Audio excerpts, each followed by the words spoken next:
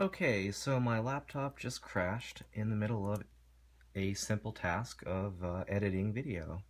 So I'm going to restart it and relaunch the program, and this is where it's telling me that it shut down due to a problem, so I'll click OK. This is the report, and you can see on the report it says GPU panic.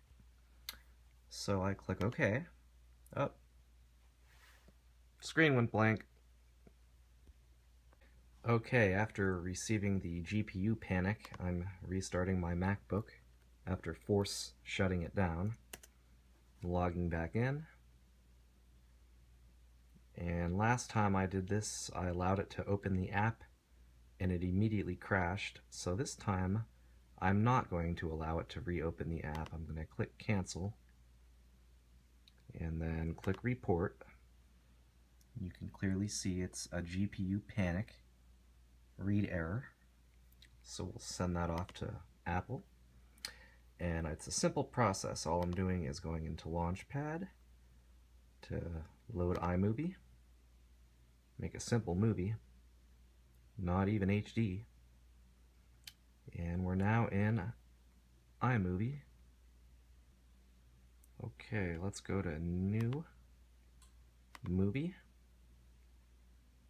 We'll make a simple no-themed movie,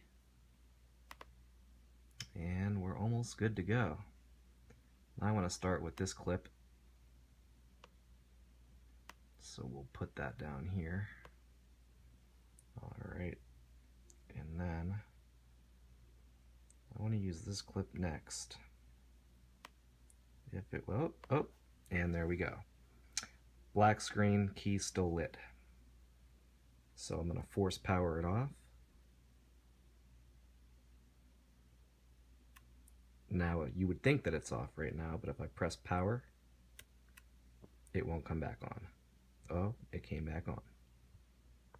But it says your computer restarted because of a problem. So we'll go ahead and acknowledge that.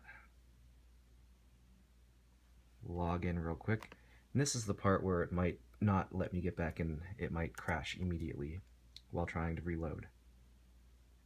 This does happen, sometimes it doesn't. When it does, there we go. See, it happened.